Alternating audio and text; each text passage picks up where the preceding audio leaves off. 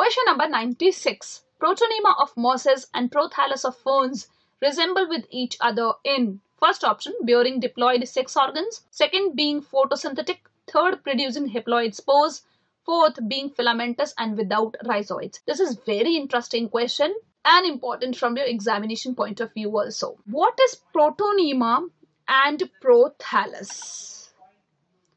From question it is clear that protonema is found in mosses and prothallus in ferns.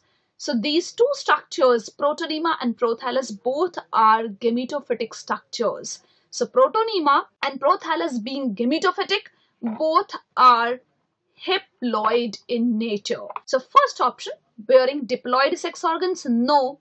Being haploid, they produce haploid sex organs, not the diploid. Second, being photosynthetic, yes, both are photosynthetic in nature. Third, producing haploid spores, no, they don't produce spores, they bear haploid sex organs. Fourth, being filamentous and without rhizoids, no. So the correct option for the given question is option number 2. Let's move on to the next question. Question number 97. The male gametophyte is not independent in first option mustard, second Markensia, third ginkgo, fourth both 1 and 3. The male gametophytes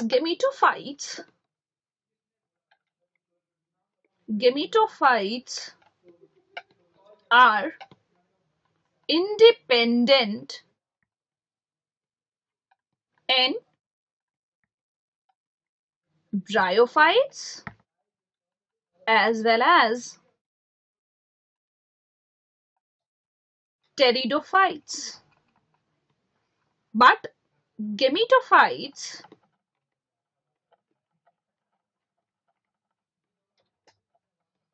are dependent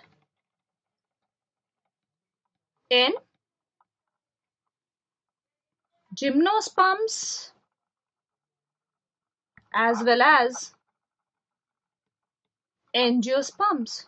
So the gametophytes are independent in bryophytes and pteridophytes, whereas the gametophytes are dependent or they do not have independent existence in gymnosperms and angiosperms. So the male gametophyte is not independent in first option mustard. Mustard being an angiosperm, they do not have independent gametophyte. So this is correct. Ginkgo, gymnosperm, it also does not have independent gametophyte. So this is also correct. Markensia being a bryophyte has independent gametophyte. So this is ruled out. So the correct option for the given question is option number 4. Let's move on to the next question. Question number 98. Fill in the blanks by choosing the correct option. The sporophyte in dash is more developed than that of in dash. First option Rixia Phenaria, second Markensia polytrichum, third Polytrichum Rixia, fourth Porella polytrichum. In this particular question, you have to tell that in which organism sporophyte is more developed than the other organism. So the sporophyte is more developed in mosses as compared to the liverworts. So you have to find out a moss in which the sporophyte is more developed than the liverwort. So Rixia is a liverwort, so this option is ruled out. Markensia again is a liverwort, so this option is ruled out.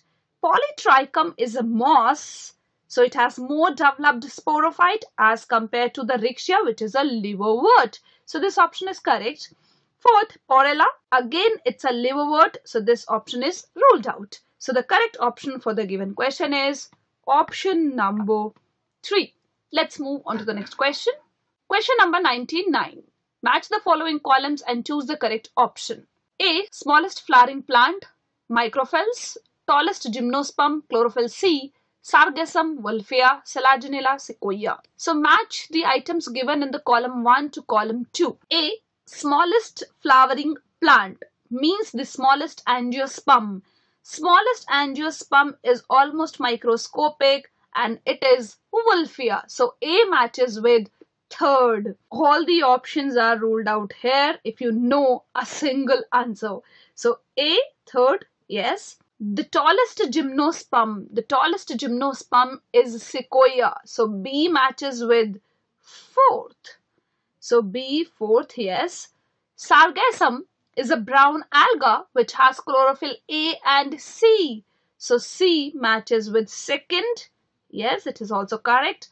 Selaginella, it's a heterosporous pteridophyte which has small leaves called microphyls. So D matches with 1. So this is correct. So the correct option for the given question is option number 2. Let's move on to the next question. Question number 100. Select the plant which has vascular tissues but lacks seeds. First option Pteris, second Rixia, third Cycas, fourth Cedrus. The plant group which has vascular tissues but lacks seeds is pteridophytes. So pteridophytes have vascular tissues. They are first vascular plants, but they lack seeds. So you have to find out the pteridophyte in all the 4 options. So second option is a bryophyte which lacks vascular tissues as well as seeds. So this option is ruled out. Option number 3 and 4, that is Cycas and Cedrus, both are gymnosperms in which vascular tissues as well as seeds both are present. So these options are also ruled out. The left one is Pteris. Pteris is a pteridophyte which has vascular tissues but lack seeds. So the correct option for the given question is option number 1. Let's move on to the next question.